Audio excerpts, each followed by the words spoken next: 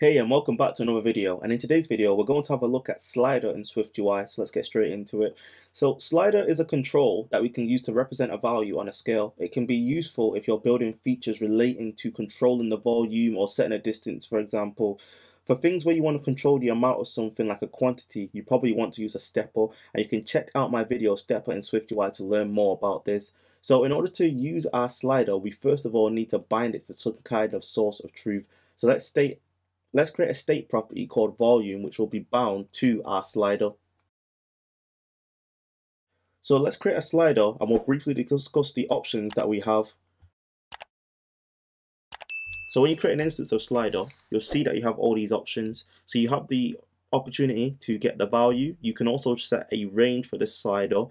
You can also set a minimum and maximum label, and you can also check to see when the editing has changed. So you have quite a few options available to you, as well as setting your own, custom label view as well. But the option that we're going to go for is the simple one, which is the value and in. So we're going to bind it to some kind of value, and we're also going to set some kind of range to it as well. So let's do that now. So now that we've done that, we've said here that we want the slider to be bound to the volume. So whenever the value for this changes, it will update our state of truth, our source of truth here, our state property. And we're also setting a range of it. So it's going to be starting from a minimum of 0 all the way to 100, which is the maximum. And I've just applied some padding onto the VStack so it's clearer for you to see the slider. Cool. So now what we're going to do is actually add in a text variable here. So pause. What we're going to do now is add in some text so we can actually see the value within our volume. So let's do that now. Cool. So now let's actually just run this and see what happens. So if I change the value, you'll see here that it's actually updating and reading it, so we can actually see what our volume is all the way up to 100%. Now, you may notice as well that it's automatically formatting it because it's a double and it's formatting it to single values. But if I actually remove this integer here and actually test it out, you'll see that it's actually going through every single decimal point here. So an easy way to do this is to just convert our double into an integer. Cool. So also as well, if we wanted to, we could actually restrict this and be stricter with how much this increases by. So we could actually add in and specify how much we want to allow the user to be able to change the amount by. So right now it's just set to just, increase by whatever. But what about if we want to restrict it to increase by only 5 steps? So we can actually apply and define our own step count on the slider as well. So if I just type here step and then 5, and let me just clean this up a bit. You'll notice that when I change the volume, it now only goes up in increments of 5. So we could also check as well to see if our slider has changed so we can perform some kind of action. But before we do that, let's do a bit of refactoring by moving these out into their own properties or constants at the top here.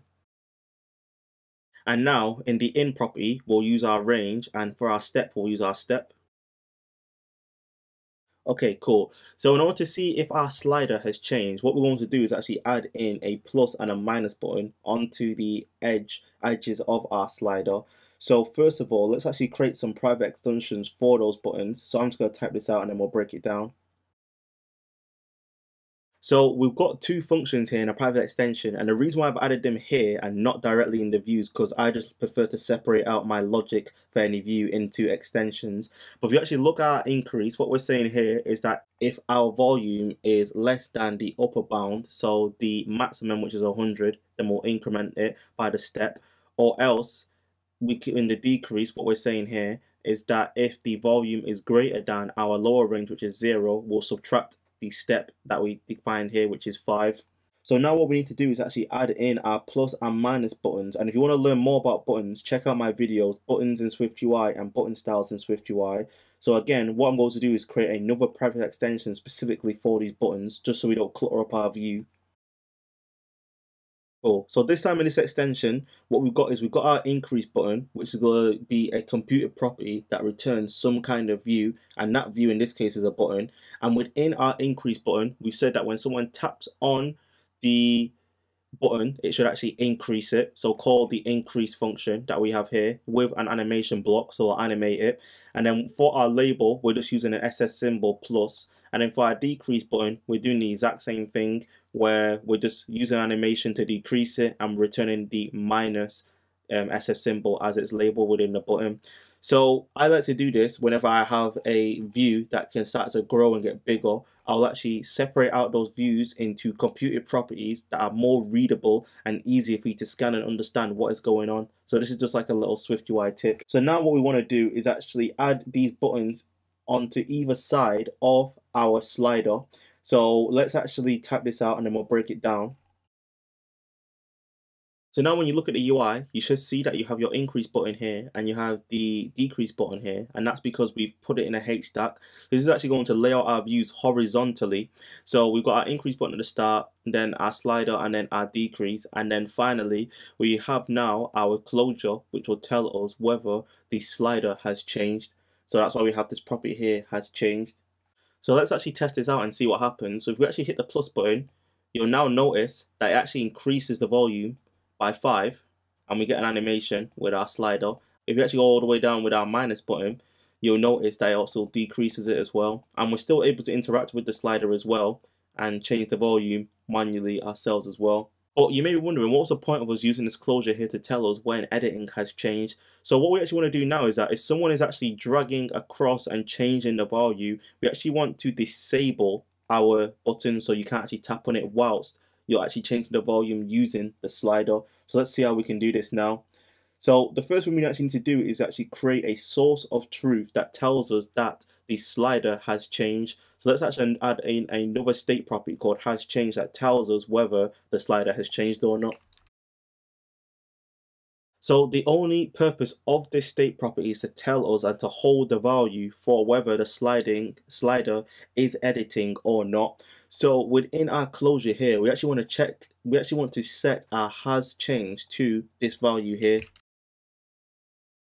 And then finally, what we want to do on our button is we actually want to disable and change the opacity of them depending on the value of has changed. So if has changed is true, we're going to disable the button and also dim the opacity a bit. So let's do that now.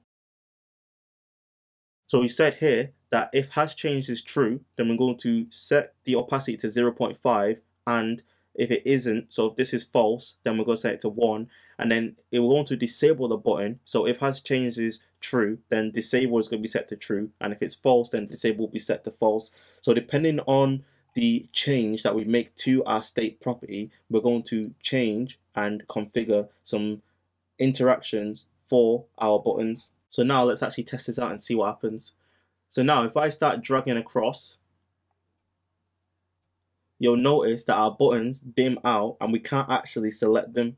But if I release this, you'll see that now our buttons are interactable again. So at the time of this recording, there's actually an issue with setting your own custom label on a slider. So that's why I've actually just added a text above it like so. But if you want to set your own custom label, for some reason it doesn't really seem to render it properly. But what we are able to do is we're able to set a minimum and maximum label on the trailing and leading edges. So let's actually see how we can do this now.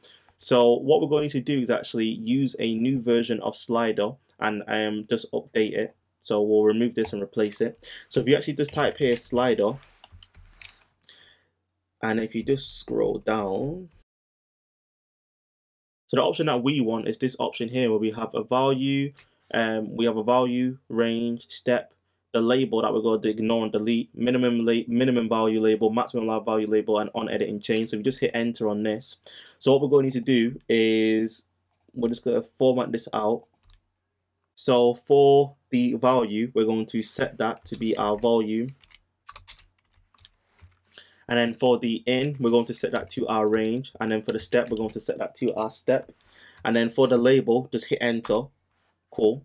So for our label, we're just going to leave that empty like so.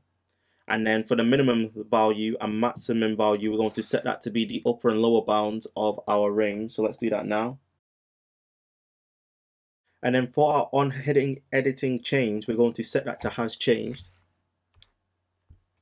And then what we're going to do is assign our has changed here like we did before. And then what we're just going to do now is delete this slider. So we should have a new slider like so. So you should have something that looks like this. Cool. So if we actually just render this on the screen and just see what happens, you should now notice that you actually have a text here, so the lower bound 0 and the upper bound here on the edges of our slider. So now if we actually just interact with this as normal, you'll see that it works all fine. And when we start dragging, it disables a button. So now we actually have our own custom for you control working nicely. And like I mentioned before, the label closure here, for some reason, doesn't really seem to work. So I don't know when they're going to fix this, but as of right now, it doesn't seem to work nicely. So that's everything in this video. If you enjoyed it, I'd love to hear your feedback in the comment section below. Also as well, if you haven't already, I'd really appreciate if you gave this video a thumbs up, as well as subscribing to the channel and hitting the notification bell to get updates whenever I release a new video. That's everything from me. I'll catch you all in a bit. Deuces.